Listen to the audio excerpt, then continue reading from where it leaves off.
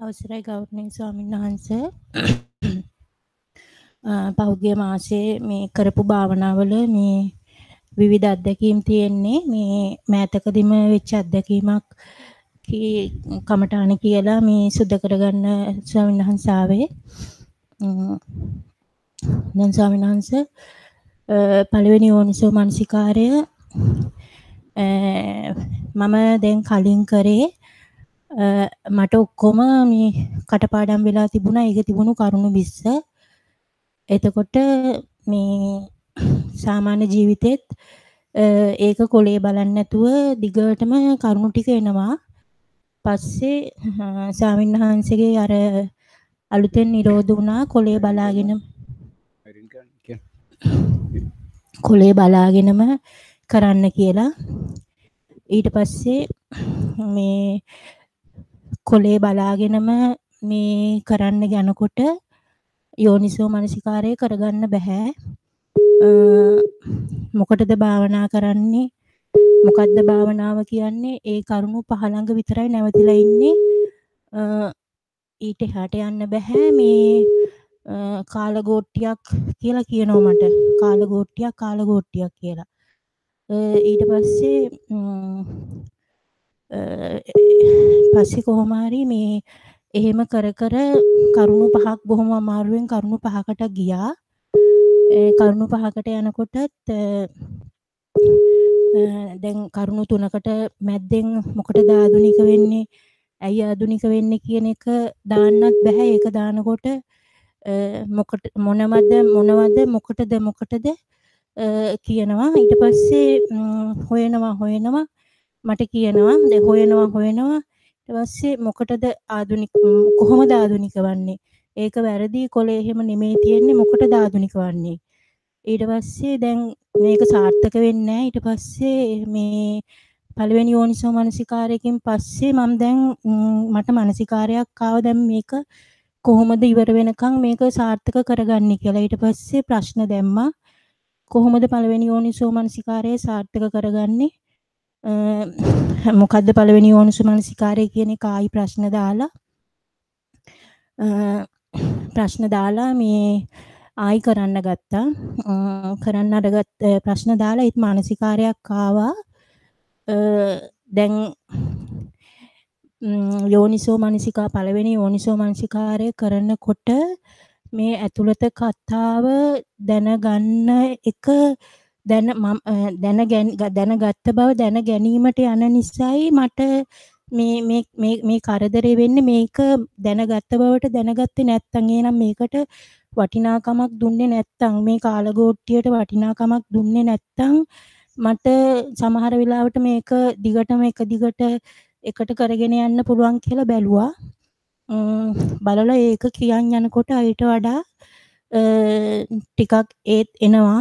ඒත් ඇතුළත කතාව එනවා. ටිකක් කරගන්න පුළුවන් වුණා. ඒත් දැන් එහා පිටුවට යනකොට මේ මොකටද ආධුනික වන්නේ? ඇයි ආධුනික වන්නේ කියන එක තියෙන්නේ අනිත් පිටුවේ. එතකොට දැන් මේ පිටුව හරවනකොට කොටස් 7ක් හරි 5ක් හරි ගිහිල්ලා ආයි මුලට යන්න ඕනේනේ. ආයි මුලට යනකොට ආයි මුල ඉඳලා එන්න ඕනේනේ. ඒක නිසා මගේ අර මතකේ කියන්නේ ඒ කෑල්ල ආයි කියනකොට ආයි කියනවා මොකටද මොනවද ඒක කියනවා. ඊට පස්සේ ආයි කියනවා මොකටද කොහොමද ආධුනික වන්නේ? ඒක වැරදි. මොකටද ආධුනික වන්නේ? ඒ ටික කියවනවා. කොහොම කියලා ස්වාමීන් වහන්සේ 50 වාරයක් විතර ඕක කරලා එතකොට මම දෙවෙනි යෝනිසෝ මනසිකාරයවත් තුන්වෙනි එකවත් කරන්නේ නැහැ. පළවෙනි එක විතරයි. ඒක කරලා ඉවර වෙලා මේ පස්සේ මට 20ටම යන්න පුළුවන්කමක් ලැබුණා. නමුත් එතන ඇතුළත ඒවා දැනගත්තේ නැහැ කියලා කියන්න බෑ. දැනගෙන තමයි ආධුනික වෙවි එහෙම ගියේ.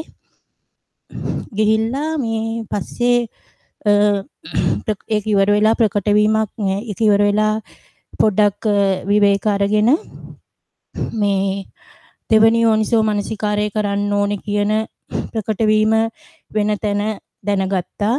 එතන ඉඳලා එතන ඉඳලා ඊට පස්සේ අරමුණු ටික දැනගත්තා. මම දැන් පරයන්ක භාවනාවකට අදාළ යෝනිසෝ මනසිකාරයක් කරන්න යන්නේ කියලා දැනගත්තා. ඒ හරහා තියෙන අනිත් ඉරියව් හරහා තියෙන ඒව දැනගනිමින් සක්මනට ගිහිල්ලා මම දැන් යෝනිසෝ මනසිකාරය පටන් ගන්න හදන්නේ. මම දැන් මෙතන ප්‍රකට වන සෑම අරමුණක්ම මෙනෙහි කරනවා. මම දැන් මෙතන සිතුවිල්ලක් කියලා මෙනෙහි කරනවා. මම දැන් මෙතන වේදනාවක් කියලා මෙනෙහි කරනවා. මම දැන් මෙතන මම මුලට යනවා. මම දැන් අලුතෙන් යෝනිසෝ මනසිකාරය පටන් ගන්නවා. මම දැන් මෙතන සිතුවිල්ලක් කියලා මෙනෙහි කරනවා. මම දැන් මෙතන කියලා අර විදිහට කරුණ ටික දාගෙන යද්දි ස්වාමීන් වහන්සේ එතනත් විශාල විදිහට මේ ආධුනික වෙනවා. මුලටම යනවා. මුලටම ගිහිල්ලා ආයි පටන් ගන්නවා. මම දැන් ආයිත් අලුතෙන් යෝනිසෝ මනසිකාරය කරනවා. දෙවෙනි යෝනිසෝ මනසිකාරය කියලා. එතකොට දැන් අර ඒ වාරවල දැන් සමහර වෙලාවලට එනවා නිදිමතක් කියලා. එතකොට ඒක දාගන්න ඕන නිදිමතක් කියලා මෙනෙහි කරනවා. ඊට පස්සේ එන උපේක්ෂාවක් කියලා මෙනෙහි කරනවා කියලා වරින් වර එන අලුත් ඔක්කොම ඒවා සමහර එකකදී අනවා මේ වෙන දේ බලාගෙන ඉන්නවා කියලා. ඒ කියන්නේ දැන් ඔහොම කළා දැන් තුන්වෙනි එකට ගියාට පස්සේ අලුතෙන් එන ඒවට තමයි ඒක දාගත්තේ. දැන් දෙවෙනි එක ඉවර වෙලා මම දැන් තුන්වෙනි එක කරන්න යනවා කියලා දැනගන්නවා. එතන තමයි තුන්වෙනි යෝනිසෝ මනසිකාරය පටන් ගත්ත තැන. එතකොට එතන ඉඳලා ඔන්න දැන් මම වාඩි වෙන්න තැන දාන එතනට යනවා. දැන් මගේ ඉරියව්ව කකුල් දෙක ගන්නවා, අත් දෙක තියා ගන්නවා. ඒ විදිහට ඔක්කොම ඉරියව් ටික බලලා දැන් මම තුන්වෙනි මේ භාවනාවට යනවා කියලා දැනගන්නවා. එතකොට දැනගත්ත ගමම්ම ස්වාමීන් වහන්සේ සමහර වෙලාවට මොකුත් නැහැ කියලා එනවා. මම දැන් ආධුනික වෙනවා. දැන් මම දැන් මුලට යනවා. මං ආයිත් දෙවෙනි යෝනිසෝ මනසිකාරය කරනවා කියලා ආයිත් මුලින් ඉඳන් එනවා. මෙහිම ඇවිල්ලා ස්වාමීන් වහන්සේ තුන් භාවනාවක් කරගන්න හම්බුනේ නැහැ. දෙවෙනි යෝනිසෝ මනසිකාරයේටම යනවා. අර එතන දැන් ඊට කලින් දැන් මේක කරන්න කලින් මේ අලුත් විදිහට මේ වෙන්න කලින් මට මේ ඡන්දයක් ආව. දැන් මට මේක දකින්න බෑ. මේ අකුරු දකින්න බෑ. මේක දකින්න බෑ කියලා හිතලා එක දවසක්ම මම භාවනාවට විතරක් යොමු වුණා. එක විනාඩියක් තප්පරයක් භාවනා කරනවා කියලා. ඒකත් දවසෙම කරලා ඒ තප්පරයට කොටු කරගත්තා. ඒ තප්පරයට කොටු කරගන්නවා. හැබැයි මේ විදිහට ගියේ නැහැ. තප්පරයට කොටු කරගෙන ඉන්නකොට මේ එක දවසක් දැක්කා මේ ලියුමක් දැක්කා. ලියුමේ ඔක්කොම ඇඩ්‍රස් කරලා තිබුණේම වචන මොකුත් දන්නේ නැහැ. ඒකේ මේ ඡායාව ඇඩ්‍රස් කරපු ඒවා අන්ඩර්ලයින් කරපු ඒවා අර මුලින් අර මේ ආමන්ත්‍රණේ ඒවා මොනවද කියලා දන්නේ නැහැ. ඒ මේ ඡායාව පේනෝ සම්පූර්ණ ලියුමක.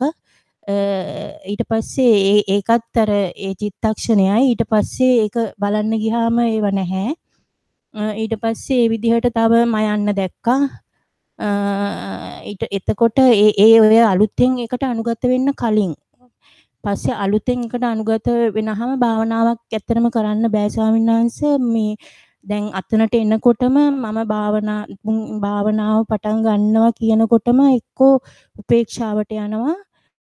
එතකොට යනවා මං ආයි මුලින් ඉඳන් කරනවා. එහෙම ඉඳලා සමහර ලාකට දැන් මෙතනින් නැගිටලා ගිහිල්ලා මේක වෙනස් කරලා ආයි මුල වෙන තැනක ගිහිල්ලා සක්මනක මේක කරනවා කියලා එනකොට මේ සමහර දවස්වල මේ අර දැක්කා මේ කෑලි ඒ කියන්නේ මොකක කෑල්ලක්ද මේ මයන්නේ කෑල්ලක්ද සයන්නේ කෑල්ලක්ද මොකක්වත් දන්නේ කෑලි හැදෙනවා මැකෙනවා ඇඳෙනවා මැකෙනවා තුට්ටි කෑල්ලයි. ඊට පස්සේ ඒක නැති වෙනවා. ඒකෙත් අර විනාඩියක්වත් නැති තරම් ඒක දැක ගන්නත් පුළුවන් උනේ. ඊට පස්සේ ආයි වෙනත් සිතුවිල්ලකට යනවා, ආයිත් ආධුනික වෙනවා, ආයිත් මේ මුලින් ඉඳන් පටන් ගන්නවා කියලා ආයිත් අර විදිහටම මුලම විදිහට එතකොට සම්පූර්ණයෙන්ම මේකේ මොනාක්වත් මේ පහුගියව වෙන්නේ නැති විදිහටම සම්පූර්ණයෙන්ම වෙනස් කර කර තමයි අලුත්ම එකකට අලුත්ම වෙනවා කියලා තමයි ස්වාමීන් වහන්සේ දැනට කරගෙන යන්නේ. එතකොට දැන් අර සාමාන්‍ය ජීවිතේදී අර මම දැන් මෙතන වගේ හැමතිස්සෙම මොකටද ආධුනික වෙන්නේ? ඇයි ආධුනික වෙන්නේ? මොකටද ආධුනික වෙන්නේ? ඒකම කියවෙනවා. මේ පාරේ යනකොට කෝච්චියෙන් බැහැලා එනකොට දැන් මම දැන් මෙතන කියන එකට වඩා මේ මොකටද ආධුනික වෙන්නේ? ඇයි ආධුනික වෙන්නේ? ඒකම තමයි කියවෙන්නේ. දැන් අර කලින් මට එතනදි තේරුනේ කොලේ මං උපාදානය කරගත්ත නිසා තමයි මට ඒකේ තිබුණු කරුණු ඔක්කොමම කියවෙවි තිබුණේ. දැන් ඒක ටිකක් අඩු වෙලා තිනවා. මොකද ඒවා දැන් දන්නේ නැහැ මොනවද ඒවා තිබුණේ කියලා. කොලේ කියනකොට තමයි මේ දන්නේ දැන් කොලේ තියෙන ඒවා. ඒත් දැන් මම වේගෙන් කියාගෙන යනකොට මේ තියෙනව මොනවද කියලා දන්නේ නැහැ. නිකන් බයිලියක් වගේ. මොකද්ද භාවනා කියන්නේ? භාවනා කරන්න මොකටද භාවනා කරන්නේ? එහෙම කියාගෙන යනවා අරක නැති වෙනවද බලන්න. එතකොට මේ ඒ ඇතුළත එක තියෙනවා. මේ කියන්නේ මම කියන ඒවා නෙමෙයි මොනවත් මේ මෙයා හදලා දෙන එකක් තමයි මම දැනගත්ත බව දැනගෙන කියවන්නේ. මේ කියන එක තමයි මේ ස්වාමීන් වහන්සේ දැන් භාවනා අධ්‍යක්ීම තියෙන්නේ. තව දුරටත් අර ආදුනිකම වෙලා ආදුනිකම මනසකින් තුන්වෙනි මේ භාවනාවට අනුගත වීම කරලා තමයි මේ මොහොතේ සංස්කරණය මේ දියුණු කරගන්න පුළුවන් කියන එක තමයි ස්වාමීන් වහන්සේ දැනගෙන තියෙන්නේ.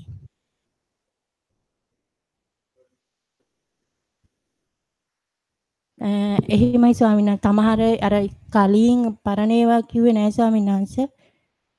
දැන් ඒ හරහා තේරිලා තියෙන ස්වාමීන් වහන්සේ දැන් අර සියුම් මේ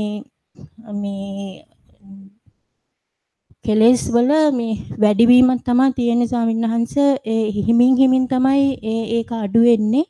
දැන් අර ගිනි ගොඩක් දැන් උදාහරණයක් කිව්වොත් දැන් ගිනි ගොඩක් නිමිලා තියෙනකොට අපි හිතනවා ඒක දැන් නිමිලක් කියලා. නමුත් ඒකට ගල් කැටයක් හරි පොල්ලක්කින් හරි මොකක් හරි කරපු ගමන් හෝස් ගාලා අර දූවිල්ලක් වගේ යන්නේ. අන්න ඒ වගේ මේ ඒක සියුම් ඒව ගොඩක් තියෙනවා කියන ඒක වැඩි වෙලා කියන එක තමයි තේරෙන්නේ. හැබැයි ඒක දැන් ඉස්සෙල්ලා අපි හිතුවා දැනගත්ත බව දැන ගැනීම තුල කෙලෙසේ ඉවරයි කියලා. දැන් ඒකට වඩා මෙතන මේ හිමින් අඩු වෙන්නේ කියන එක. වැඩි වෙන වේගය ඊට වඩා ගොඩක් මේ වැඩි කියන එක දැනගන්න එක. මේ කෙලෙස් ඇවිස්සලා තින්නේ කියලා දැන් මේ තුන්වෙනි පළවෙනි යෝනිසෝමනසිකාරයේ තුල ඒවා හොඳට මේ තේරෙනවා කියන එක. අර ඉස්සලට වඩා මේ ඇතුලේ තියෙන කුණු ගොඩ මේ ඔය සමාස ප්‍රකාශනයේ හරහා තමන්ට අවබෝධ වෙලා තියෙන මොකද කෙලස් වැඩි වෙලා තියෙනවා කියන්නේ. එහෙමයි ස්වාමීන් වහන්සේ. ඒ කියන්නේ කෙලස් වැඩි වෙලා. එහෙමයි ස්වාමීන් වහන්සේ. ඒවා ඇතුලේ තියෙන ඒවා අඳුර ගන්නවා කියන එක ස්වාමීන් වහන්සේ. අඳුර ගන්නවා කියන්නේ කෙලස් වැඩි වෙලාද කෙලස් ඇතුලේ තියෙනවා නොදැන හිටුවා දැන් දැනගන්නවා කියලාද කියන්නේ? නොදැන හිටපු ඒවා දැන් දැනගන්නවා. දැන් කෙලස් වැඩිලා කියලා දන්නවා. එහෙමයි ස්වාමීන් වහන්සේ. තාම සංසාර බියක් දැනලා නැහැ උනාට. සංසාර බිය ඒ අර දකින්න ස්වාමීන් වහන්සේ අර එතන ඒවා අර පළවෙනි යෝනිසෝමනසිකාරය කරනකොට මේ දැන් අර මුල එක කරනකොටත් මේ කොච්චර මේ ඇතුලේ තියෙන ඒ ගෝසාවක් ඒ කොච්චර හදලාද එතන මේ කරන්න කියන එක දකින්නකොට මේ සංසාර බිය නෙවෙයි දකින්න ජීවිත බියනේ. ඒකෝට දැන් ඔය සංසාරයෙන් ඈතර වීමේ චේතනාවක් තාම පහළ වීමක් නැහැ තමන්ට ඔය හරහා. දැන් භාවනාව දිගින් දිගටම කරන්න බැරුණා කඩාකප්පල් වුණා කියලා ප්‍රකාශනන්නේ කරන්නේ පොදුවේ.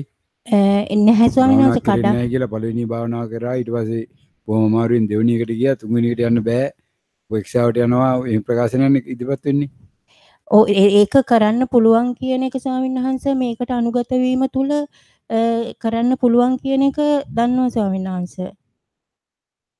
අනුගත වීම තුල කරන ප්‍රකාශනය තුල නම් ඉගෙන මේ තිබුණේ අපි බලමු ස්කයිප් ජාලය අර එක නෝන කෙනෙක් ඉන්නවා. ඒ නෝන හැබැයි පහුවෙලා සම්බන්ධ වුණේ. ඒ නෝනට ඇහුණු ටිකෙන් මොනවා හරි කියන්න පුළුවන්ද? එහෙම නැත්නම් ඒ නෝනත් එක්ක පුංචි විනාඩි දෙකක් සාකච්ඡා කරලා අපිට වෙලා පිළිවෙල ගැටලුවක් තියෙන හැබැයි පුළුවන් වේද කියලා පොඩි සාකච්ඡාවක් ආරම්භ කරන්න. අවසරයි ගෞරවනීය ස්වාමින්වහන්සේ. මගකදී තමයි සම්බන්ධ වුණේ. අවසරයි නෝනා. එහෙමයි. මේ නෝනා මං හිතන්නේ මුල හරියදී කියන්න ඇති නෝනා අපිට ලැබුණු උපදෙස් අනුව මේ යෝනිසෝමනසිකාරය කරන්න ආරම්භ කරපු විදිය. ඒ කියන්නේ ඔය නෝන හැබැයි දැන් නෝන ප්‍රකාශ කරපු ආකාරයට නෝන මේ නෝන්ලට උපදෙස් දුන්නේ දෙවෙනි යෝනිසෝමනසිකාරය සම්බන්ධයෙන් කරන්න කියලා නේද? එහෙමයි ස්වාමින්වහන්සේ. ඒ නෝන කළා තියෙන පළවෙනි යෝනිසෝමනසිකාරය කියලා කිව්වේ. පළවෙනි යෝනිසෝමනසිකාරය කරලා දවස් ගාණක් කරගන්න බැරි වුණා කියලා ඒක ඉවර කරවලට විස්තර ප්‍රශ්න විසඳ යන්න බැරි වුණා. දල වශයෙන් ඊට පස්සේ දවස් ගාණක් මහන්සිලා කොහොම හරි එක දවසකදී කරගන්න පුළුවන් වෙලා. ඊට පස්සේ දවස් ගාණක් පස්සේ තමයි ආපහු දෙවෙනි යෝනිසෝමනසිකාරය යන්න පුළුවන් වුණේ. ඊට දෙවෙනි යෝනිසෝමනසිකාරය ආපහු දිගින් දිගට මුලට ගියයි. ගිහිල්ලා ආපහු තුන්වෙනි යෝනිසෝමනසිකාරය කරන්න ගියාට උපේක්ෂා මට්ටමට වැටෙනවා. ඔන්න ටික කරනකොට තමයි සමහර නෝන සම්බන්ධ වෙන්නේ නැත්තේ. දල වශයෙන් අන්න ඒකත් එක්ක සාකච්ඡා කරන්න හරි. අවසරයි ස්වාමින්වහන්සේ. දැන් නෝනා මේ ඔබතුමිය කිව්වනේ මේ දැන් ස්වාමින්වහන්සේගේ නිරෝධ වෙච්ච විදියට ඔබතුමියට කරගන්න බෑ මුලට යනවා කියලා. එහෙමයි ස්වාමින්. මේ එහෙමයි මේ නෝනා. එතකොට දැන් නෝනා එතන මුලට යනවා කියලා නෝනා අදහස් කරේ මොකද්ද කියලා කියන්න පුළුවන්ද කොහොමද උනේ කියලා? ඔව් එතකොට දැන් මේ දෙවෙනි යෝනිසෝමනසිකාරය කරලා ඉවර වෙලා ප්‍රකට වීමක් එනවනේ දැන් තුන්වෙනි යෝනිසෝමනසිකාරයට යන්න ඕනි කියලා. ඔව්. එතකොට එතන ඉඳලා මේ ඔක්කොම ඉරියව් ටික දැනගන්නවා. දැනගෙන දැන් මම භාවනාවට යනවා කියන එක දැනගෙන දැන් එන්නකොටම එක්ක බලන් ඉන්නවා කියලා එනවා. ඊට පස්සේ භාවනාවට යනවා මේ පටන් ගන්නෙ. ඔව්. කොහොමද ඒක දැනගත්තේ? මම දැන් තුන්වෙනි යෝනිසෝමනසිකාරය කරන්නයි හදන්නේ. ඔව් ඊට පස්සේ දැන් නෝනගෙන් කියුණානේ දැන් භාවනාව ආරම්භ කරනවා හරි මොනවා හරි. ඔව් දැන් අර වාඩි වෙලා ඉරියව් ඒවත් දැනගෙන එක පොයින්ට් එකක් ගැන කතා කරලා බලමු නෝනා. දැන් මේ අපිට නිරෝධ වෙච්ච දේ අනුව අපි කොහොමද මේක අවබෝධ කරගන්නේ කියලා. දැන් එතකොට නෝනාගේ ආරම්භය ගන්නේ නෝනා භාවනාවට වාඩි වුණා. නෑ මම දැන් තුන්වෙනි යෝනිසෝමනසිකාරය කරන්නයි හදන්නේ කියන මෙනෙහි වීම. ඊට පස්සේ අර දැන් භාවනාවට අනුගත වෙනවා කියන තැන එතන වෙන්නකම් ඔක්කොම ඉරියව් ටික දැනගන්නවා. ඔව් ඊට පස්සේ දැන් එතන එහෙම ඉන්නකොටම මම මේ දැන් එක්කෝ මේ බලන් ඉන්නවා කියලා එනවා. ඒක නෝනා දැනගත්තේ කොහොමද එතකොට? බලන් ඉන්නවා කියලා මේ කියපු ඇහිච් එකෙන්. නෝනා දැන් එතන ඒ බලන් ඉන්නවා කියලා ඇහුණා කියලා දැන ගැනීමක් තියෙන්නේ. ඔව්. ඇහුණ බව නෝනා දන්නේ. ඇහෙන දැන් බලන් ඉන්නවා කියන එක කියාගෙන යන එක ඇහෙනවා. ඔව් ඒ කියන්නේ නෝනා දැන් එතනින් පස්සේ මොකද උනේ? ඊට පස්සේ එන්නේ බලන් ඉන්න එක ආයි සිදු වෙනවනේ. ඊට පස්සේ යනවා ආයි මම ආයි සිදු වෙනවා කියලා දැනගත්තේ කොහොමද? අවසරයි නෝන ඇහුන්නේ ආයි බලන් ඉන්න එක ආයි සිදු වෙනවනේ කියලා දැනගත්තේ කොහොමද? ඔව් බලන් ඉන්න එකමයි වෙන්නේ කියලා කියාගෙන යනවා. ඔව් ඒක දැනගන්නේ කොහොමද එතකොට? බලන් ඉන්න එකමයි කියාගෙන යන්නේ. ඔව් ඒක මොකද්ද එතකොට? ඒක දැනගැනීමක් ඇහෙන එක. දැනගැනීමක්. දැන් අපිට මොකද්ද උතන වෙන්නේ එතකොට? නෝනට ඇත්තටම ඇහිච්ච බවක්ද දැනගෙන තින්නේ නැත්නම් ඒකේ තියෙන දේ දැන ගැනීමක්ද වෙලා තියෙන්නේ? එතකොට දැන් ඒක නෝනා දැන් එහෙම දැනිච්ච බව දැන ගැනීමක් නේ තියෙන්නේ. ඇහිච්ච බව. ඔව් සමා වෙන්න. ඇහිච්ච බව දැන ගැනීමක් විතරයි නම් නෝනා ඒකේ තියෙන දේ දන්නේ කොහොමද? බලාගෙන ඉන්නවා කියලා. දැන් බලාගෙන ඉන්නවා කියන එක මට තේරුනේ නැත්තම් දැනුන් නැත්තම් මගේ භාවනාව මං මේ මුලට යන්නේ නෑනේ. මම ඒක ඒක තමයි දැන් දැනගත්ත නිසානේ මම භාවනාව කැඩුනා කියලා යන්නේ එතෙන්ට. භාවනාව කැඩුන කියලා කොතනද දැන් නෝනට ආවේ? දැන් මම බලාගෙන ඉන්නවා කියන එක ඇහුණ එක හරහා මේ තමයි දැන් කියන එක ඇහෙනවා දැන් මෙහෙම මේ කරලා වැඩක් නැහැ සමහරලාට එනවා මේක සමතය එහෙම කියලා කියන එක එනවා එතකොට ඒක දැනගත්ත නිසා මම දැනගන්නවා මේ භාවනාව කැඩුනා කියලා. නෝන දැන් ඇත්තට අපිට අවබෝධ කරගන්න තියෙන තැන එතන. එතකොට දැන් එතන නෝනා අපි දැනගෙන තියෙන්නේ ඒකේ තියෙන කන්ටෙන්ට්ස් ටිකනේ ඒකේ ඇතුලේ සඳහන් වෙච්ච ටිකනේ. එතකොට නෝනට ආයෙනවා ආධුනික වෙන්න ඕන කියලා. මුලට යන්න ඕන කියලා. එහෙමනේ. ඔය හැම එකක්ම අපි දැනගැනීමකින් ඒ මොහොතේ දැනගැනීමක් විතරක් වුණා නම් එහෙම වුණා නම් මට එහෙම යන්න වෙන්නේ නැහැනේ නෝනා. ඒ මොහොතේ දැනගත්ත දෙයකින් නතර වෙන්න නම් අපිට දැන් ඒ දැනගත්තේ කොහොමද කියලානේ දැනගන්න ඕන. දැන් නෝන කියනවනේ ඇහුණා කියලා. එහෙමයි. ඒ වුණාට අපිට ඇහිච්ච දේත් අපි දන්නවනේ එතන. එහෙමයි. එහෙම නැත්තම් අපි ඊට කලින් අවස්ථාවකදී නතර වෙන්න ඕන කියලා දැන් ඕනට තේරෙන හිතෙනවද? ඒක යන්න කලින් තැනක අපි නතර වෙලා හිටියේ කියලාද? නතර වෙන්න ඕන කියලා දැන් ඒ කියන්නේ නෝනට දෙයක් දැන් නෝන ඇහෙනවා කියලා දැනගන්නකොට නෝන ඇහෙන දේ ගැන ඇහෙන බව නම් දැනගන්නේ නෝනට ඒකේ තීච්ඡ දේ දැනගන්න පුළුවන්ද? තීච්ඡ දේ දැනගන්න බෑ. බෑ. එහෙනම් අපි පරක්කුයි නේද එතන? ඔව් නෝනා ඒක තමයි මේ දැන් ඒ හරහා සමහර වෙලාවට මං අර දෝමනස්සයකට ගිහිල්ලා මේ තියෙනවා ස්වාමී නෝනා. නෝනට අර අපිට දුන්නු දැන් ඇත්තට භාවනාවට මේ අලුතෙන් දුන්න උපදෙස් ටික නෝනට ලැබුණේ නැද්ද? ලැබුණා නෝනා. ඒක දෙපාරක් විතර ඇහුවා. අර ඒ අනුව අපිට දෙවෙනි යෝනිසෝමනසිකාරයේනේ සායනහන්සේගෙන් නිරෝධ වුණේ. අරමුණු 20ක් බලලා ඒ අනුව අනුගත වෙන්න කියලා. එහෙමයි නෝනා. අර දැන් මං අරකම කරේ මට අරක සාර්ථක වුණේ නැති නිසා මං අර දෙකට ගියේ නැහැ.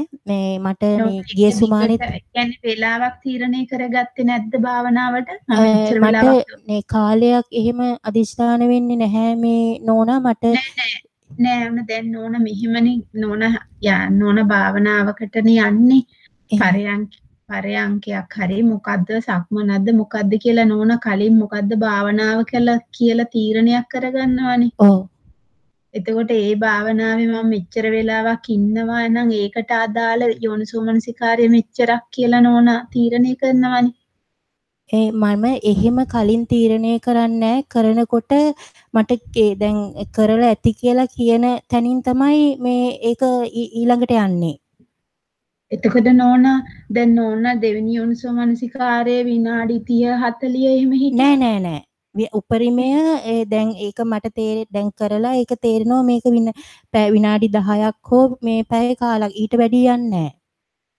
ඒක තමයි දැන් නෝන එතකොට පටන්ගේ ආරම්භය දැනගන්න ඕනේ. මං කොච්චර වෙලාවක් කොතනින්ද පටන් ගත්තේ කොතනින්ද අවසන් කරන්නේ කියලා අපි ඕනම දෙයක් ප්ලෑන් කරලානේ කරන්නේ කියන අපි ධර්මතාවය දැන් කතා කරලානේ තියෙන්නේ.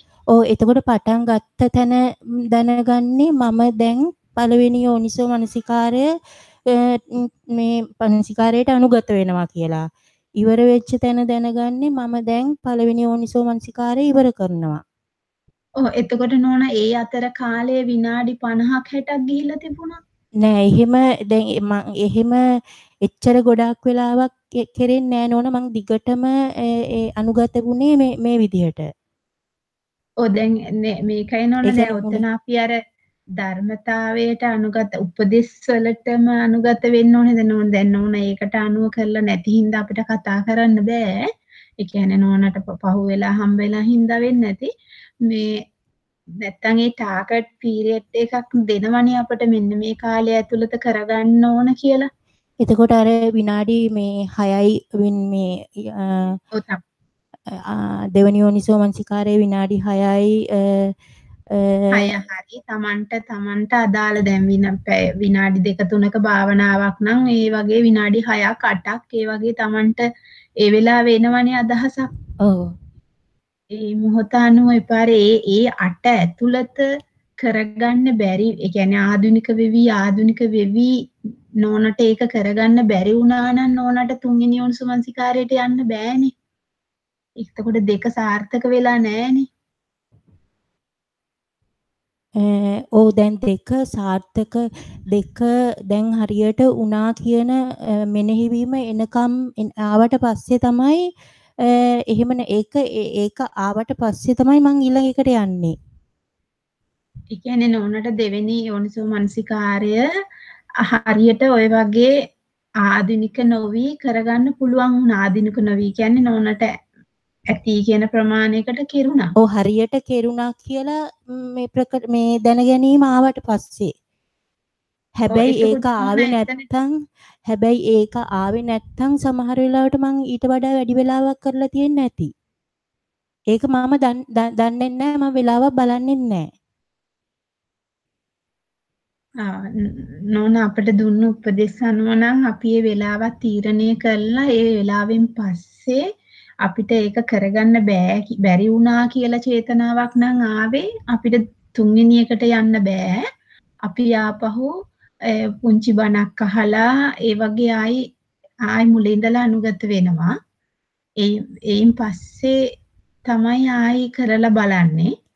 දැන් ඔතන එක දිගටම කෙරෙනකොට නෝනා සමහරක් වෙලාවට අපි ඔය දැන් නෝනා කිව්ව නේද මොන හරි නීවරණ ගැන කතා කරා නේද? නීවරණ නිදිමත එහෙමයි. නිදිමත ගැන කිව්ව නේද? එහෙමයි. ඒ සක්මනේ මේ නෝනා. සක්මනේ යෝනිසෝ මනසිකාරය කරනකොට මේ බොහෝ වෙලාවට නිදිමත නිින්ද යනවා, ඒක තියෙනවා. එතකොට ඒක ඒ විදිහට මෙනෙහි කරනවා කියලා දාගන්නවා. නැත්තම් සම්පූර්ණයෙන් ආධුනික වෙලා ආයි මම අලුතෙන් යෝනිසෝ මනසිකාරය කරනවා කියලා තමයි මේ ඒක නැති කරගන්නේ. නෝන දැන් කෙටි හින්දා කාලේ මං අතරමැදින් පස්සේ ප්‍රශ්නයක් අහන්න. නෝන දැන් මේ ඔතන අපිට ආධුනික වෙන්න කියලා සයන්හන්සේගෙන් නිරෝධ වුණානේ. එහෙමයි නෝන. දැන් ඕක කරලා අවසානයේ දැන් නෝනට ඒ ආධුනික වෙනවයි කියන එක කොහොමද තේරුනේ කියලා දැන් නෝනට අදහසක් තියනවාද? ඒ කියන්නේ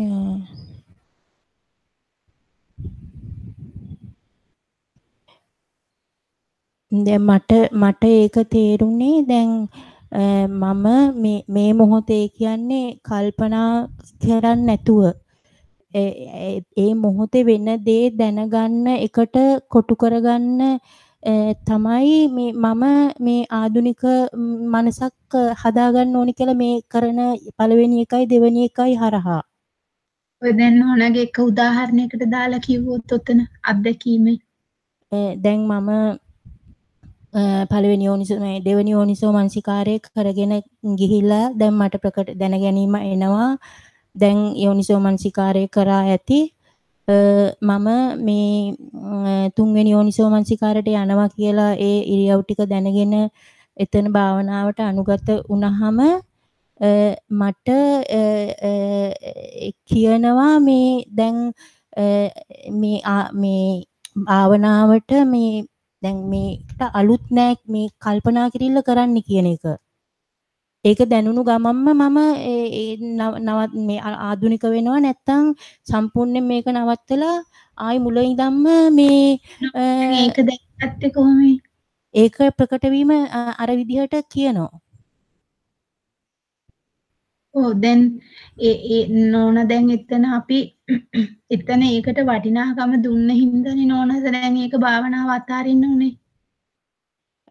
ඔව් නෝන දැන් අර පළවෙනි යෝනිසෝමනසිකාරයේ මම ඒක කිව්වේ දැන් අර කාලගෝට්ටිය කියන එක අන්තිමට මට දැන් ඒක වදයක් වුණානේ. දැන් ඒක වදයක් මට කියන්නේ දැන් මම පළවෙනි යෝනිසිකාව පහවත් මට කියාගන්න බැරි වුණානේ. භාවනාව කියන්නේ මොකද්ද? ඇයි භාවනාව කියන්නේ? ඒ පහෙන් එහාට යන්න බැරි වුණානේ. එතකොට ඒ අතර මේ එනවා ඒ කාලගෝට්ටියක් කියලා මට කියනවා. එතකොට මම ඒක ඉවර වෙලා මේ බැලුවා ඇයි මේ මානසිකාරයක් ආවා ඇයි මට පළවෙනි මානසිකාරයෙන් මෙතනින් එහාට යන්න බැරි කියලා. ඊට පස්සේ එතනට ප්‍රශ්න දැම්මා. ඇයි යන්න බැරි? එහෙම කියනකොටත් අර මානසිකාරය ආවා. මෙතන මේ දැන් අපි මුලින් අර මේ කියපු මෙතන දැනගැනීම් ටික දැනගන්න ඕනේ කියන එක දිට්ටියක් කරගෙන එතනදී ඒ අර කියන වචනේ අරක දැනගන්න යනවා. ඒකට වටිනාකමක් දෙනවා. දැනගත්ත බව දැනගන්න. ඒක නිසායි මට ඒක කරගන්න බැරි වුණේ කියන එක.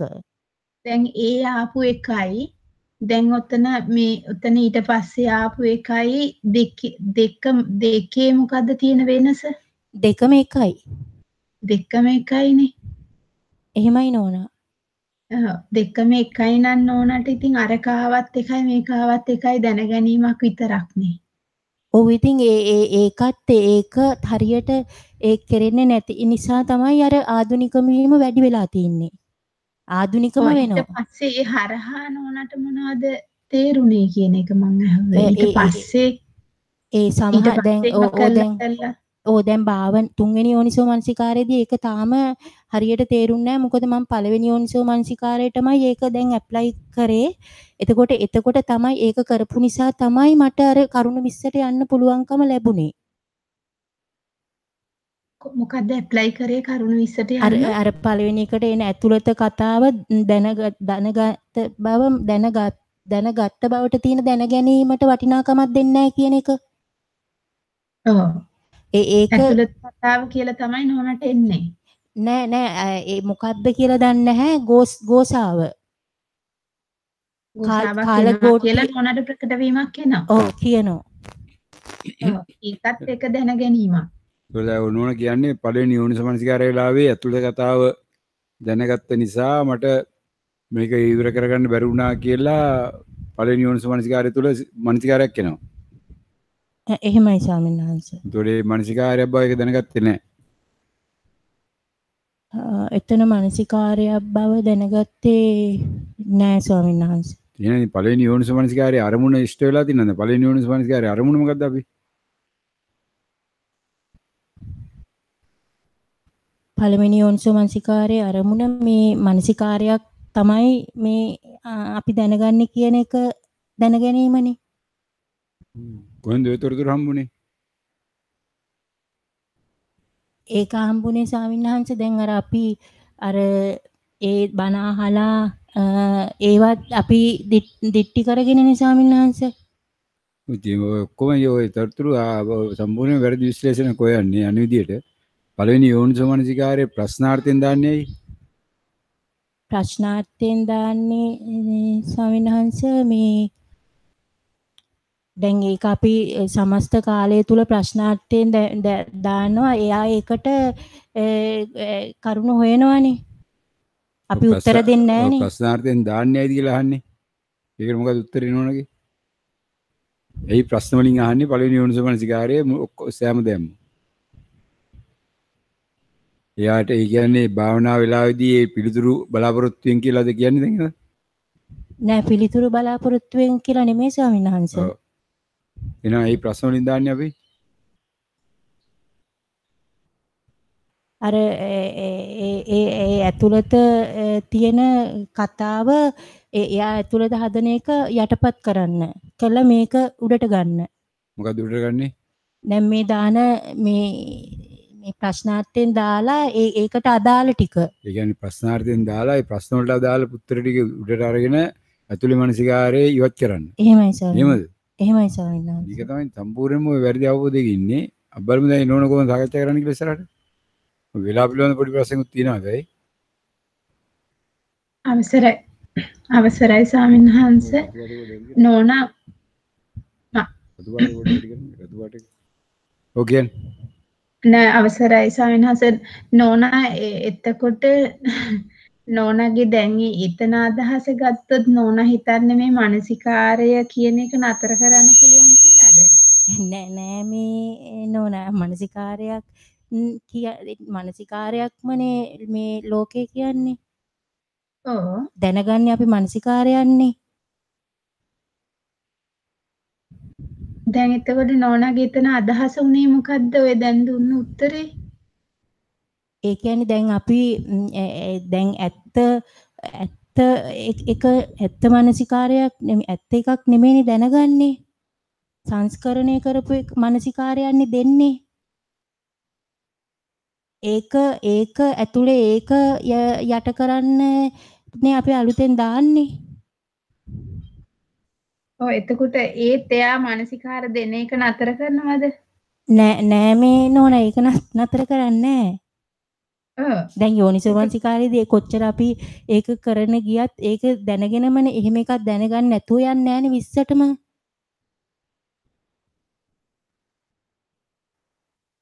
ඒ කියන්නේ නෝනා ඒ කියන දේ දැන යනවා කියලාද?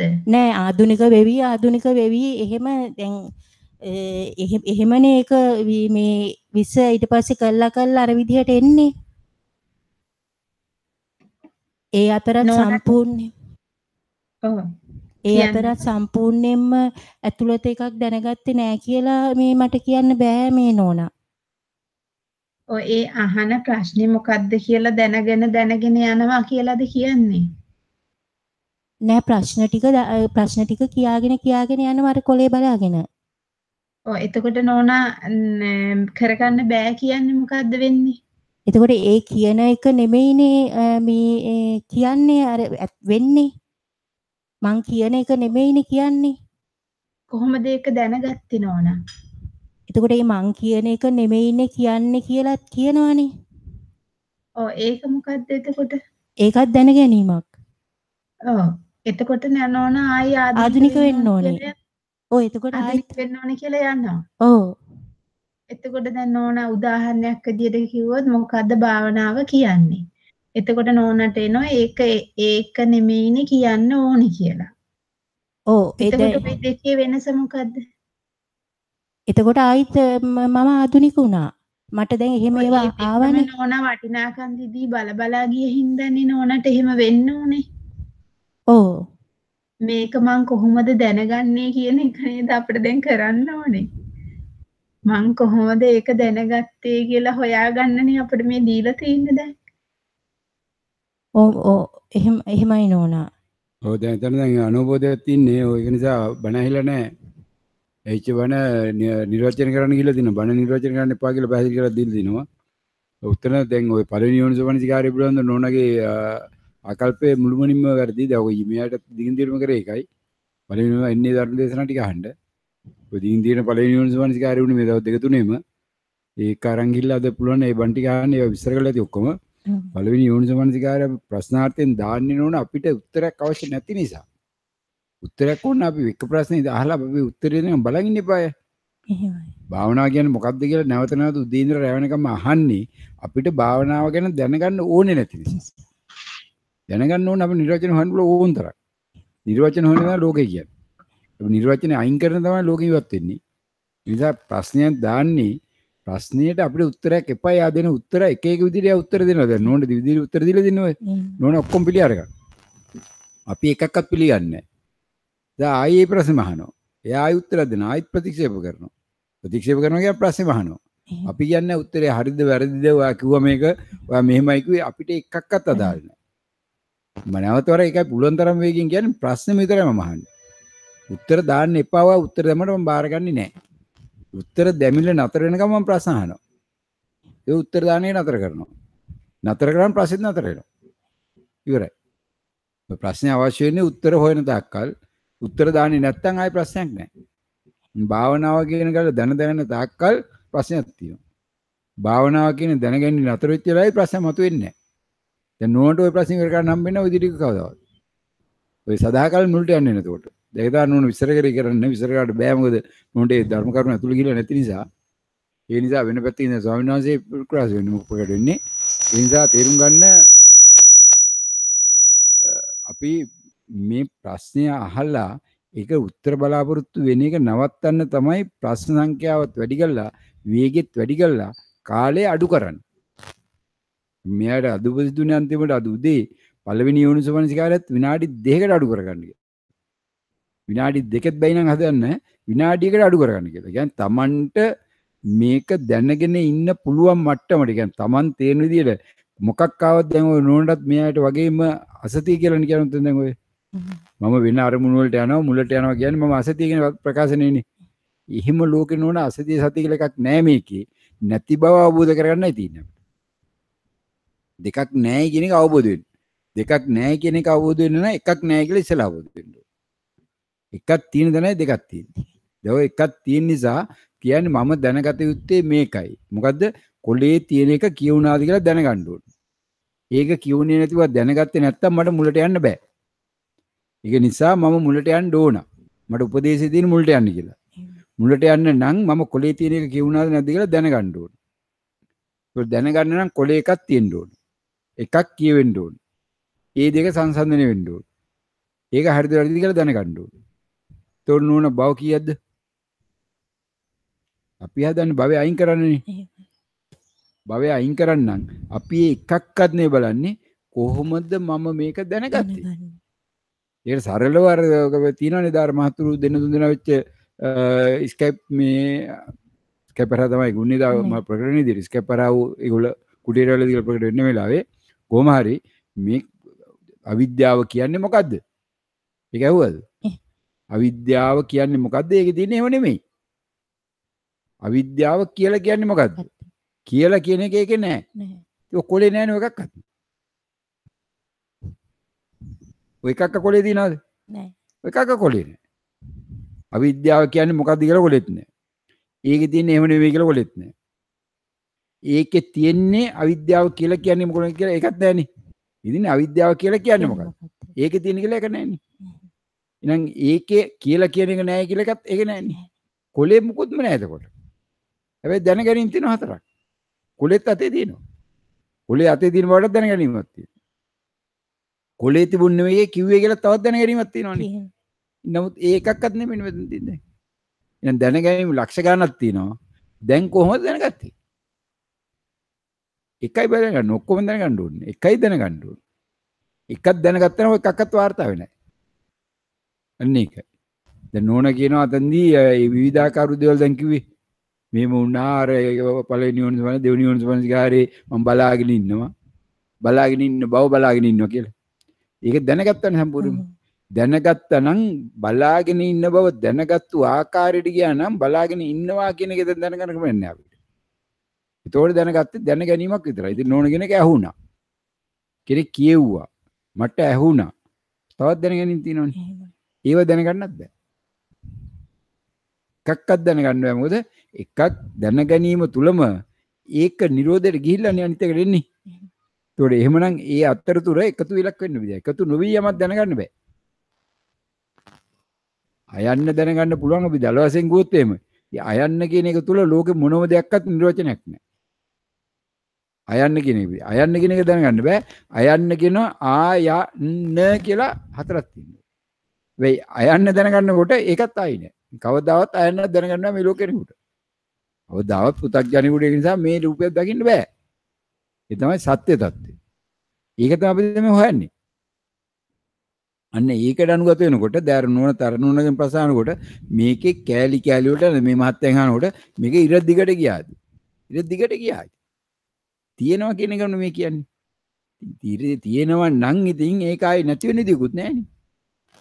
ඉරේ මුල ටිකක් වෙලා තිබ්බනම් තප්පරයක් තිබ්බනම් ඊළඟ තප්පරේ මැකෙන කරන්නේ නැහැනේ. එහෙනම් තියෙන්නේ ඊළඟ තප්පරේ. එහෙනම් දිගටම එකතු වෙනවා මේක ඉතින්. කවදාවත් නතර වෙන්නේ නැහැ. එහෙනම් ඉරක් අන්දරම් මේ ලෝකේ ආයි මකන්න හම්බ වෙන්නේ නැහැ කොහෙවත්. මකන කියන જાතියක් තියන්නේ නැහැ එමුණ. එහෙනම් චිත්තක්ෂණයක් තිබ්බනම් ඊළඟ දෙවෙනි එකේ තියෙන්න පුළුවන් නේ. ඉන් තුන්වෙනි එකේ තියෙනවනේ එතකොට. එතකොට එකතු වෙනවා. ලෝකේ කියන්නේ ඕකයි. චිත්තක්ෂණයක් කියන ගැනීම නෙමෙයි හට ගැනීම දැන ගැනීම තුල නිරෝධය. හට ගැනීම දැන ගැනීම තුල නිරෝධය. ඒ දැන ගැනීමක් විතර ලෝක කියන්නේ අපිට. ඒකටයි මේ කොටු වෙන්නේ කියන්නේ. ඒ නිසා ඒකටයි මුලට යන්නේ කියන්නේ. මුලට යන්න කියලා කියන්නේ මුලට යන්න කියලා අප එතන ඉඳලා එන්න ඕන. මේක මේ විදිහට වෙන්න ඕන කියලා ගන්න වෙන්න ඕන. දැන් දිගින් දිගට මම විස්තර කරා. මේක තමන් මේ මොහොතට කොටු වීමක් විතරයි මේ කරන්නේ. මේ මොහොතට කොහොමද මම කොටු වෙන්නේ? මේ මොහොතේ දැනගත්ත දේ මොකද? අරනෝන ඇහුවාගේ මම මුලට යන්න ඕනයි කියලා දැනගත්තත් මේකේ තියෙන මේක නෙමෙයි කියලා දැනගත්තත් මොකද්ද මේ දෙක අතර තියෙන වෙනස? දැන ගැනීම පැත්තෙන් බැලුවොත් මොන වෙනසක් නැහැ නෝන. ඇහුණා හරි මොකක් හරි එකක් දැනගත්ත එකක්. ඒක භාවනා අධ්‍යක්ීමක් විතරයි. ඒක කාටවත් කියන්න පුළුවන් එකක් නෙවෙයි වචන වලින්. එක එක්කෙනාට එක එක ආකාර වලින් දැනගන්න පුළුවන්. දැන ගැනීම ආකාර කීපයක් තියෙනවා. ඒක පොදුවේ බණ කියවලා තියෙනවා හැමතැනම. මෙන්න මෙහෙමයි දැනගන්නේ කියලා. ඊයේකෝ අන්තිමට කොහොමද අපි නිින්දෙන් ඇහැරම දැනගන්නේ කියලා. ඒකත් දැන් විස්තර කරලා ඊයේ. ඔය හීනෙකදී කොහොමද දැනගන්නේ? ඒවත් විස්තර කරලා තියෙනවා. හැම දැනකම මොකක් හෝ දැන ගැනීමක් නම් ඒ දැන ගැනීම Tamanට දැනෙන ආකාරයක් තියෙනවා. ෆීලින් එක. අපි වේදනානුපස්සනාවේ බලන්නේ ඔය. වේදනානුපස්සනාවේ අපි චිත්ත සංස්කාර කියලා අත්දකින්නේ ඕකයි. හරියට වේදනානුපස්සනාව කෙරුණා නම් නෝන්ලට දැන් නෝනේදී සමාධි කණ්ඩායමේ නෝන කෙනෙක් විදියට ඕක කෙරලා තිනවා හරියට කෙරලා නැහැ කොහොම හරි. ධානය හරියට ධානය වල සමාධියේදී හරියට වුණා නම් ඒත් ඕක කෙරලා තිනවා. ඒක වෙලත් නැහැ. ධාතු මනසිකාරයේදී ඔක් කෙරලා තිනවා ඒක කෙරලත් නැහැ ඔක කියන විදියට. නිසා මේ දැනින්නේ කොහොමද යමක් Taman දැනගන්නේ කොහොමද කියන එක ප්‍රකට වුණා ප්‍රකට වෙච්ච බව දැනගත්තා. ප්‍රකට වෙච්ච දේ නෙමෙයි. දැන් නෝන ප්‍රකට වෙච්ච දේ දැනගන්න. මම බලාගෙන ඉන්නවා. බලාගෙන ඉන්නවා කියලා මට ඇහුණා. ඒක බලාගෙන ඉන්නවා කියන එක ප්‍රකට වුණා නෝන දන්න දැන් ප්‍රකට වුණේ මොකද්ද කියලා. හැබැයි සාමාන්‍ය පෘථග්ජන මට්ටමින් ඕක උජිරුණාට ආර්ය ශ්‍රාවකයා එයා හරියට අත්දැක්කයන් පස්සේ එයා අත්දකින්නේ මෙන්න මේක Taman දැනගත්තු බව විතරයි. එතකොට ප්‍රකට වුණාද කියන එකකුත් නැහැ බලාගෙන ඉන්නවා කියන එකකුත් නැහැ. ඔය දෙකම දී වෙලා ගිහිල්ලා. ඒකයි. ඒ තෘෂ්ණාව තුල ඔක තියෙන්නේ.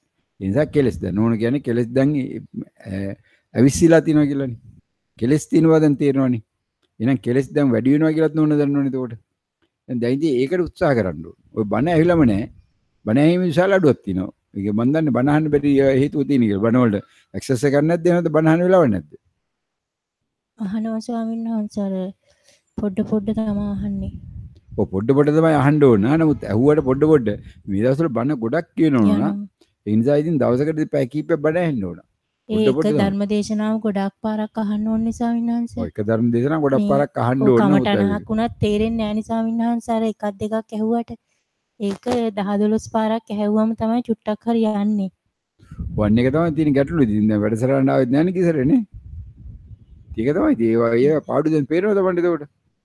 ඒක නිසා දැන් මේ වැඩසටහන ආවයි කියලාත් ලොකු වෙනසක් නැහැ. පෙරේදා නෝන දෙන්න කමඩම් ගත්තා. YouTube එකේ අහලා ඇති.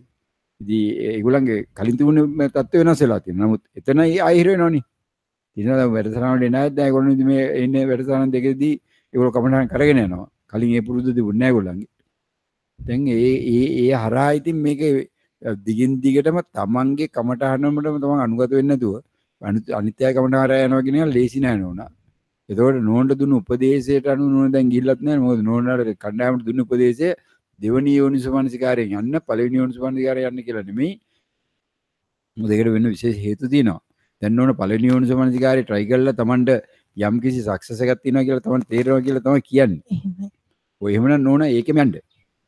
එහෙම නැත්නම් ඒක ස්විච් ඔන් කළා ඒ බණ වලට අනුව ඒ නෝනලත් එක්ක පුළුවන් ආපහු සාකච්ඡා කරලා ස්කයිප් එක කරා හරි දෙවනි යෝනිසෝමනසිකාරයෙන් යන්න.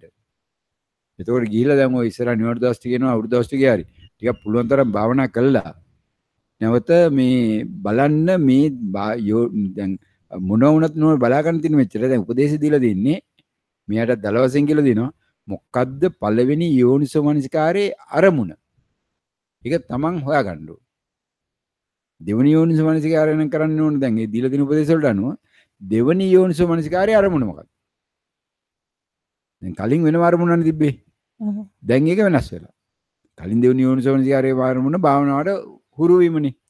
භාවනාවේදී අපිට මොනවද ප්‍රකට කරගන්න ඕන අපි ඒකට ලැහැත් වෙලා ගියේ. ඒ තමයි පළවෙනි දෙවෙනි යෝනිසමනසිකාරයේ අරමුණ තිබුණේ. يعني මූලික අරමුණ. අනිත් අරමුණු ගොඩක් තිබ්බා.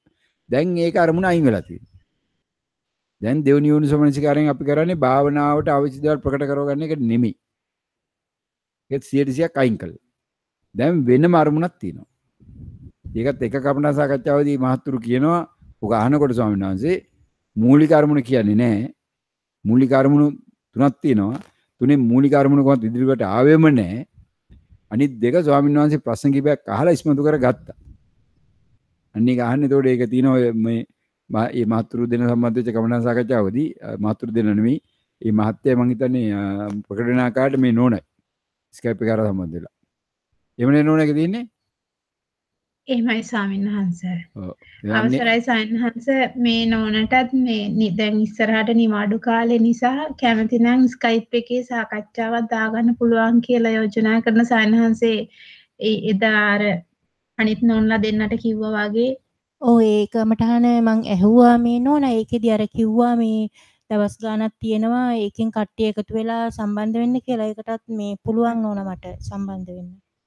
මොකද ඒක වෙනම ලැහැත්ති කරගන්න අර කමටහන අහලා බලන්න අන්න එතනදි කියන දෙවෙනි යෝනිසමනසිකාරයේ මූලික අරමුණු වලින් දෙකක් අරුණ රාශියක් තියෙනවා. ඒ දෙකක් එතන ඉස්මතු කරගන්න පොඩ්ඩක් දල වශයෙන් ස්වාමීන් වහන්සේ ප්‍රශ්න අහලා. අන්න ඒක බලා ගන්න. ඊට පස්සේ අනිත් මූලික අරමුණ තමන් හොයා ගන්න ඕනේ. ඒ ස්වාමීන් වහන්සේ තාම කියන්නේ කවුරු හොයාගත්තද කියාවි. මූලිකම අරමුණක් දීලා තියෙනවා. ඒකට පළවෙනි යෝනිසමනසිකාරය යනවා නම් පළවෙනි යෝනිසමනසිකාරයේ අරමුණ මොකද්ද? මේ අපි බලන්නේ කියන එක නෝන තේරුම් ගන්න ඕනේ. පළවෙනි යෝනිසමනසිකාරය කිරීමෙන් මුලට යනවා, දෙවෙනි එක කරත් මුලට යනවා, තුන්වෙනි එකෙත් මුලට යනවා, මුලට තමයි යන්නේ. හැබැයි තුනේ මුලට යන්නේ එක එක අවස්ථාවල. එකකවත් මුල එක තැනක් නෙමෙයි. දැන් එක තැනකවත් මුල නිර්වචනය කළා නැහැ. ඒකත් තමයි තේරුම් ගන්න ඕනේ. ඒක අවබෝධ කරගන්න ඕනේ දේවල්. අන්නේ විදිහට බලාගෙන දෙවෙනි එකෙන් කරක් කවන්නේ පළවෙනි කරක් කවන්නේ නෝන කැමතියෙන් කරන්නේ. ඔය සාකච්ඡාවල සම්බන්ධ වෙනවා නම් හැබැයි දෙවෙනි එක කරුත් එම් පහසුයි. මොකද මේ සාකච්ඡාවලදී ඒකට ඒත් ඒකට මේව වෙන්න පුළුවන්. එහෙම නැත්නම් මේ බොහෝ විටදී ඒගොල්ලන් දින උපදේශ අනුව කරන්නේ දෙවෙනි එකෙන්. නිසා පළවෙනි යෝනිසමනසිකාරය නොකළ යුතු නේ. පළවෙනි යෝනිසමනසිකාරය කළ යුතුයි. පළවෙනි යෝනිසමනසිකාරයේදී අපි හිර වෙලා ඉන්නේ. පළවෙනි යෝනිසම සාමාන්‍ය කාර්යයක් කළා. පළවෙනි යෝනිසම ඉවර වුණා නැද්ද කියන එක බලන්නේ නැතුව අපි දෙවෙනි එකට මාරුනා. ඒතකොට එනකොට පළවෙනි යෝනිසමනසිකාරය අපි කළ යුතු ප්‍රමාණයට කරනවා. ඒක තමයි ක්‍රමය. හරිද? ඒතකොට දැන් නෝන පළවෙනි යෝනිසමනසිකාරය ඉවර කළා දෙවෙනි එකට එනවා. දෙවෙනි ඉවර කළා තුන්වෙනි එකට යනවා. හැබැයි දෙවෙනි එකට ආව එක්කන දෙවෙනි එක නම් අරමුණට දෙන්නේ දෙවෙනි එක ඉවර නොකර තුන්වෙනි එකට යන්නේ නැහැ. ඒතකොට එතෙන් තව පැහැදිලි මතක තියාගන්න ඕන දෙවෙනි එකට කලින් අපි කාලයක් තීරණය කරගෙන යන්නේ. අදිෂ්ඨාන කරනවා නෙමෙයි විනාඩි 5ක් හෝ 6ක් හෝ 7ක් හෝ ඒ අනුව. ඒ කියන්නේ මම කරන්න යන පරංග භාවනාව විනාඩි 2යි කරන්නේ. එවනම් මේක මම කරන්නේ විනාඩි 6ක් 5ක් කියලා කියන්නේ 5ක් හෝ 6ක්. ඊට වඩා වැඩියෙන් තප්පරයක්වත් යන්නේ නැහැ. මුලදී ඒකට අනුගත වෙන්න වෙයි නම් ලාම්මයක් හරි තියාගන්න. ඊට පස්සේ දෙවෙනි යෝනිසමනසිකාරය නතර කරා. ආයි බණක් අහලා ආයි පළවෙනි යෝනිසමනසිකාරය කළා. ආයි දෙවෙනි යෝනිසමනසිකාරය ආවට කන්නේ. කාලේ තියෙනවා කියලා බණ භාවනා කරන්න භාවනාව නවත්තන්න කියනවා නෙමෙයි. හැබැයි දෙවෙනි යෝනිසමනසිකාරය මේ කන්ටිනියුේෂන් යන්නේ නෙමෙයි යන්නේ.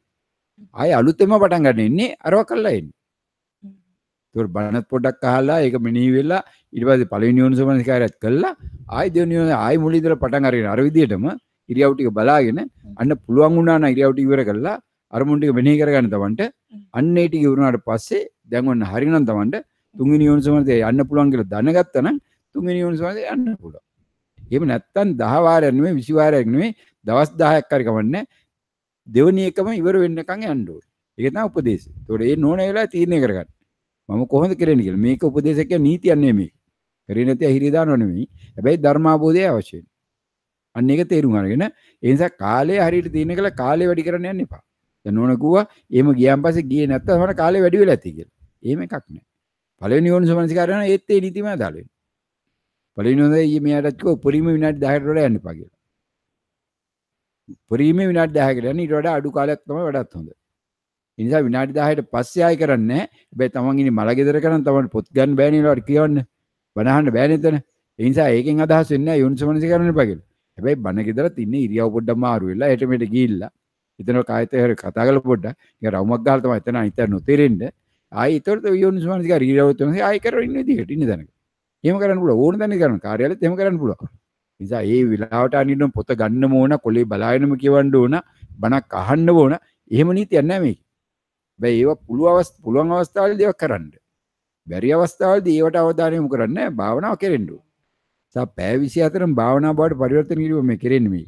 මුලික වශයෙන්ම එතකොට දෙවෙනි යෝනිසමනසිකාරය පළවෙනි යෝනිසමනසිකාරය ආරම්භන විදිහට අපි මේ උත්තර බලාපොරොත්තු වෙන්නේ නැහැ කියන එකයි බලාපොරොත්තු වෙන්නේ. ඒ නිසා මොනවා හරි උත්තරයක් දෙනවා දැන් ඔය නෝනාට දෙන උත්තර වගේ ඒ වෙලාවේ දැනගන්න ඕනේ මම ඉන්නේ දෙවෙනි යෝනිස පළවෙනි යෝනිසමනසිකාරය නෙමෙයි මම ඉන්නේ ධර්මමනසිකාරය. ওই දෙක අතර වෙනසක් තියෙනවා පහුගිය දවස්වල කරා උදේ ධර්ම දේශනාවල. ධර්මමනසිකාරය සහ පළවෙනි යෝනිසමනසිකාරය අතර වෙනස මාතෘකාව විදිහටම දාලා පහුගිය දවස්වල කරා උදේ අනුශාසනවලදී අන්න ඒවා අහලා බලන්න ගිය සතියේ. ගිය සතියේ ඊට කලින් සතියේ. අන්න ඒකේ විස්තර කරලා තියෙනවා මොකද්ද ධර්මමනසිකාරය කියන්නේ මොකද්ද යෝනිසමනසිකාරය එක කියන්නේ පළවෙනි යෝනිසමනසිකාරයේ ඉන්න ඕන අපි මරණ මංචකයට සූදානම් වෙනවා නම් ධර්මමනසිකාරයේ හිටියොත් මරණ මංචකයට ඔන්න අද හිටුවාරි වෙච්ච මේ මාත්‍යර වෙච්ච දේ වෙන්නේ. මේ මුකුත් නැහැ කාමවචර වලට යනවා. වළක්වන්න බෑ. ඉතින් පළවෙනි යෝනිසමනසිකාරයේ හිටියොත් මරණ මංචකෙදී බේරෙන්න පුළුවන්. පළවෙනි යෝනිසමනසිකාරය කියන්නේ විතක් විචාර වලට අපි ඉන්නේ. ඒකයි බේරෙන්න පුළුවන් කියන්නේ. ඒ ආර්ය මාර්ගයේ හිටියානම් මරණ මංචකයේදී අවම වශයෙන් එයාට සෝහන් වෙන්න පුළුවන්. ඒක බුදුහාමුදුරු සාතික් කරනවා. ආර්ය මාර්ගයේ ඉන්න කෙනෙක් ඒ විදිහට හිටියොත් මරණ මංචකයේදී සෝහන් වෙන්න පුළුවන්. හැබැයි අපි හිටියොත් එimhe ධර්මමනසිකාරයේ මොනම සෝහන් වීමක්වත් නැහැ. ධර්මමනසිකාරයේ වැඩිලා තුනොත් අර පැත්තට යයි දිවි ලෝකෙට අනිත් පැත්තට වැඩිලා තිබොත් යන්නේ දරපයිට.